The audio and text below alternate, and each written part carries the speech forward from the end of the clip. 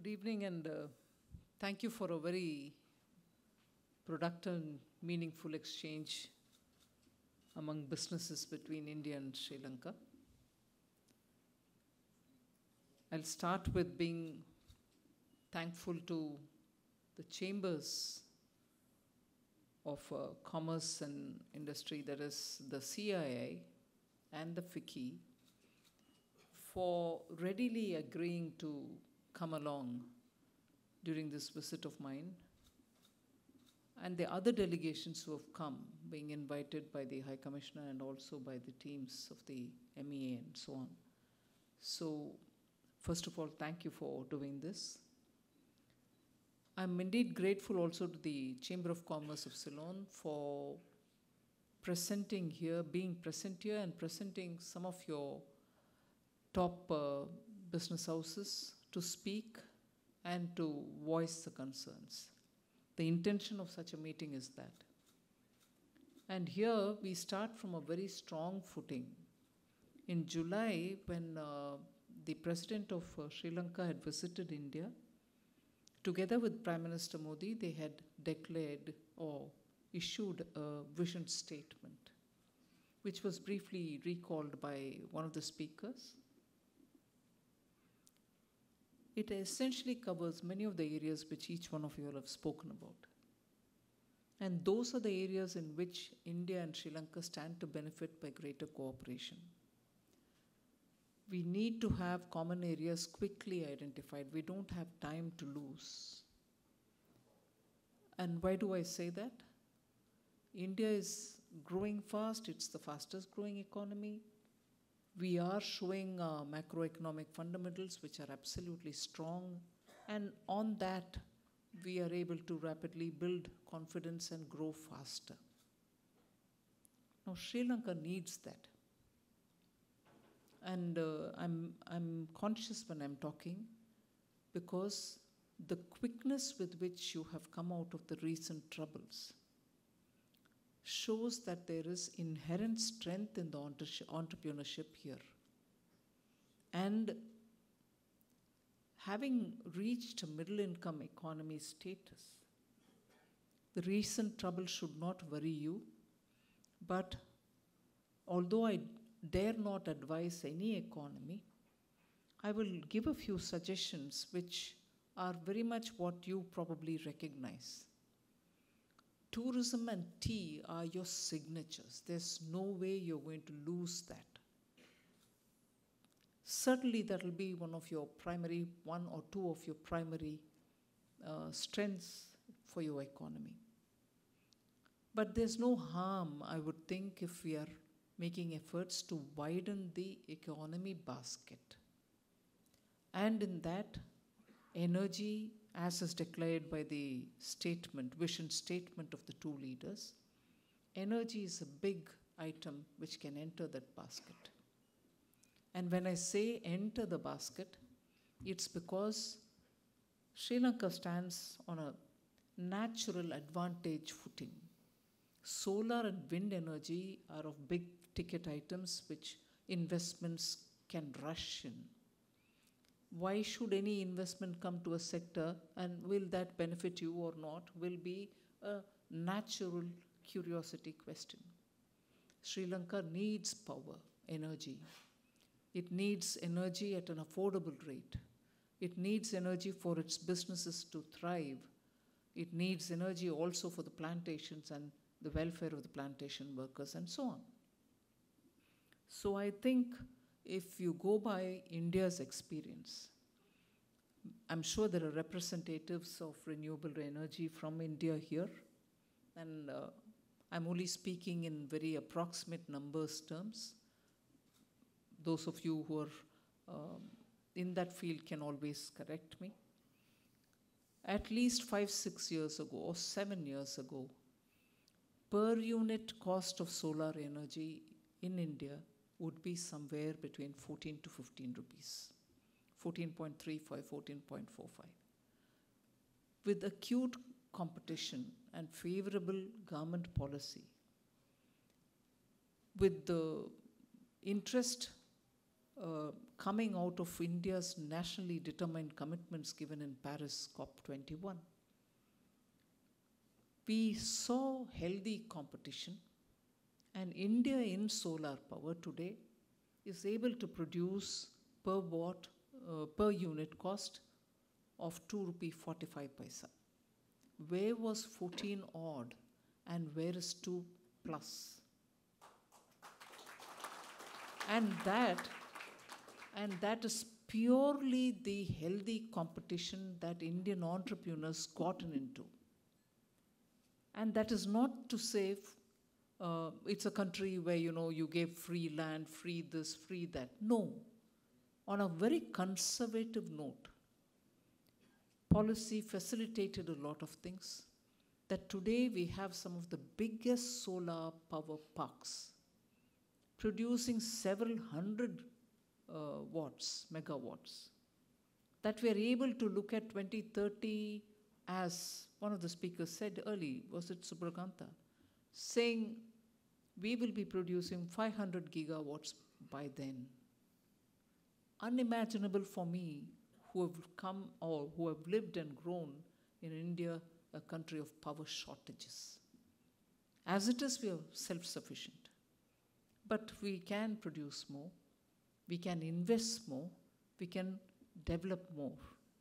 And when I therefore suggest with some audacity, pardon me, Chamber of Commerce Ceylon, that tea and tourism will certainly have to be your signature and top of the agenda, because you've shown brilliance in that. But look at energy as well. Look at pharma as well. Look at many other sectors in which your resources and endowments have not been tapped. And I was giving this example to the Honorable Prime Minister when I met him earlier in the evening today, that India's attempt to become energy self-sufficient, of course, like many other visionary steps which Honorable Prime Minister Narendra Modi has launched in India in the last 10 years, India has seen such remarkable changes. Couldn't have been for nothing, because you've had 3 top leadership position industry business houses before you talking. The example of vaccine was given by Suchitra Ella. It's one thing to encourage industry to produce even during difficult times, and industry to stand up and meet the challenge. But it's another, totally a different matter when the governance institutions in the country, down to the bottommost unit, administrative unit, the villages, far-flung areas, very difficult in communication, also within a time span, get that vaccine which has been produced and have citizens inoculated. India proved that governance being right, you can scale up to any extent. Delivering on the vaccine is one example, but quickly I'll move on to also the other example, which is another scaling up proposition, on which, of course, the High Commissioner is engaged with Sri Lanka to talk as to how digital public infrastructure can benefit in financial inclusion and thereby digitizing the financial realm itself. India has achieved a lot of transparency, and being a part of the Asian economy, Sri Lanka would be happy to know that having brought in digital benefit transfers to citizens into their account, into the bank accounts which they did not have earlier. From 2014, there was a different drive to have bank accounts open for every citizen. So using digital technology, when we transferred money directly to the people who are listed out as beneficiaries, eligible beneficiaries, we have saved a lot of public taxpayers' money, brought in transparency into the system, gave no place for middlemen. And within the first 2-3 years of doing it, through only central government schemes, and that too not all of them, if I'm right, about 45 schemes, we've saved 2 lakh crores of public taxpayers' money. So why do I talk about scaling up, and why do I talk about digital public infrastructure, even as I'm talking about the vaccine? When we get into technology, economies benefit, whether it is starting from identity, use digital identity, use financial inclusion through digital accounts, government benefits being transferred with technology. Technology as an instrument to scale up. It brings in several unknown, unexpected benefits. Transparency is one of them, and very important one of them. So without expanding on too many items, I think Sri Lanka and India stand to benefit. There's one other tempting point which I don't want to miss out on.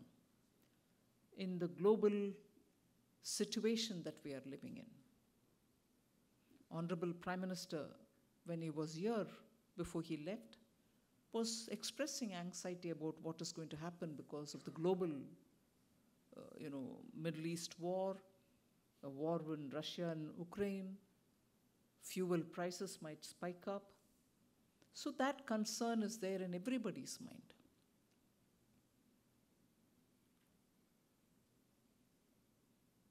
Global multilateral treaties are now receding. Whether it's for the good or bad, I'm not commenting. It's not happening. People are not wanting to talk about multilateral agreements. There's more now. It might revive. I'm not closing the door on it.